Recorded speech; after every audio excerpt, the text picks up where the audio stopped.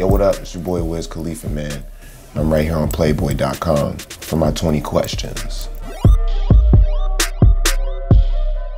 If I could be any celebrity musician, just for the clothes from any era, it would have to be Jimi Hendrix. I love his style. It just seemed like the pieces that he would get were so unique, and they were definitely inspired by women, so that's why I would rock with Jimmy. I'll pick one tattoo right here. It's my Uncle Calvin.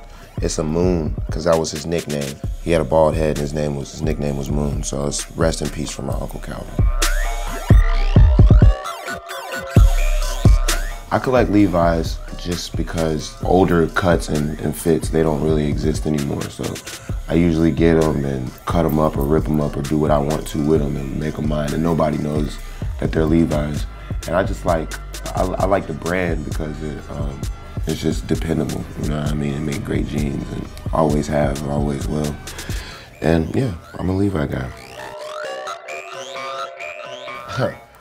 Yeah, I get in a little bit of trouble. Well, I got in trouble before when I took weed on tour, but now everybody just smiles and lets me do my thing. My first experience taking a dab was probably like 3 years ago maybe, and I liked it. It was cool, it made me super stoned, but I definitely like smoking pot, you know, the actual flower better.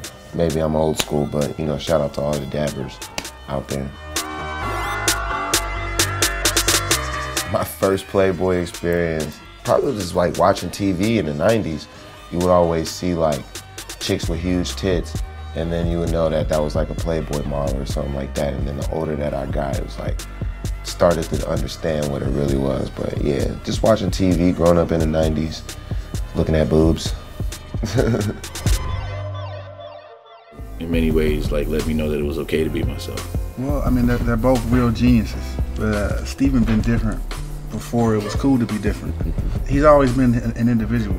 He sees the world so different.